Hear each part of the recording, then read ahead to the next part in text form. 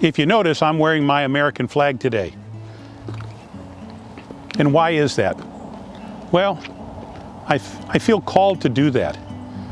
You know, my wife and I, we've been together since she was 18 and I was 19 when we met at the University of Arizona in Tucson.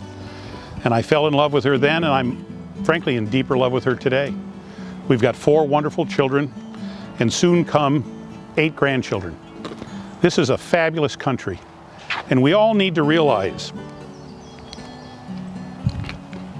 that sometimes we need to rise to the occasion. And I want you to know that my family and I, who've built the Mission Inn for the last 56 years, are going to rise to the occasion under these current circumstances. And we encourage all of you to do the same thing. You know, I say to my staff, ants don't give up, and we don't either. I also tell them, God doesn't give you challenges that He thinks you can't rise to, but He also gives you free will. You can choose to collapse, or you can choose to rise to the moment. And my staff and I are going to rise to the moment, and we are going to come out of this coronavirus situation stronger tomorrow than we were going into this.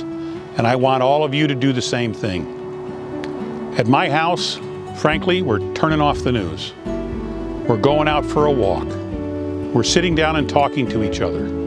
We're going outside and playing a little golf. We're riding on our golf cart and enjoying the Central Florida weather. Right now we're at the end of March. The weather's spectacular. And as we go through April and May, it's only going to get better. Please remember, the economy you're saving, the businesses you're saving are yours.